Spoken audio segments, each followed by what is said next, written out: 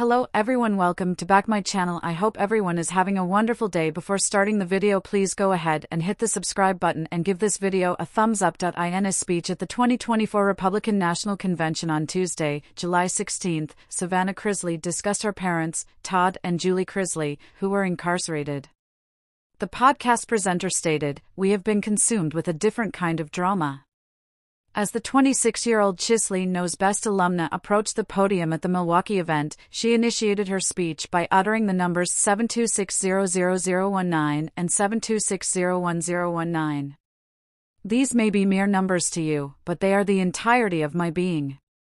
These are the identification numbers of my parents in the federal penitentiary system, she continued. My name is Savannah Chrisley, and you may have observed my family on television.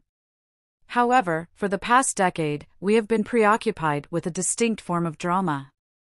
In August 2019, a federal grand jury indicted Todd and Julie on 12 counts of conspiracy, tax evasion, and bank and wire fraud. They have denied the allegations and were acquitted of their state tax evasion charge in Georgia.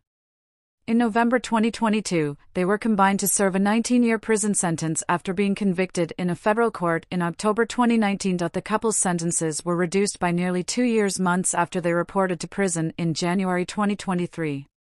Julie's 7-year prison sentence was vacated in June, and a resentencing was ordered after federal justices determined that her case lacked sufficient evidence. After Savannah contemplated the legal proceedings and informed the audience that my parents were sentenced to a combined 19 years, the audience hissed.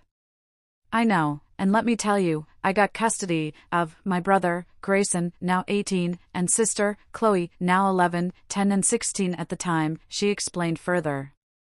And you don't know heartache until you look 2 children in the eyes and say, I don't know when mom and dad are coming home. Savannah reflected on the day Grayson and Chloe formally moved into her home during the July 16 episode of her podcast, Unlocked. Chloe's room is like a disaster because we're just trying to move everything in, and I had to find them clothes to go and visit Todd and Julie that weekend, and I just broke down, according to her. I collapsed to the floor in her bedroom and immediately began to weep. I was like, I am not my mother.